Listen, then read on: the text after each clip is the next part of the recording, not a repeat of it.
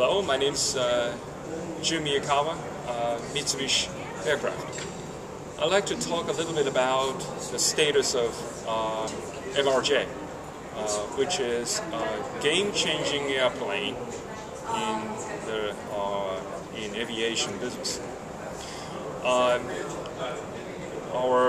airplane is going to be very fuel efficient, almost like 30% less fuel compared to the existing airplane, and very quiet, almost like 10 decibel less than existing airplane. And we are developing MRJ in Nagoya, Japan.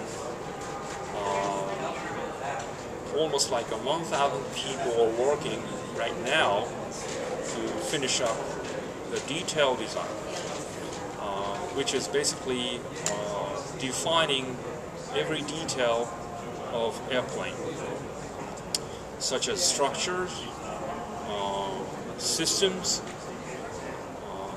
Structure, for example, people are defining the size of every element of structure. Take wing, for example. We have structural elements like spars, ribs, stringers, skins. So structural engineers are sizing, defining the size, shape of those structural elements, every detail. The same activities going on with systems.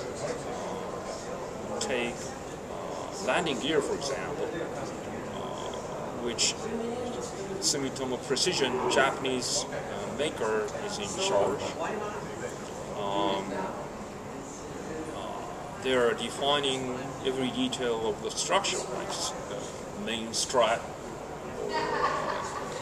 door landing door cover, and also retracting mechanism.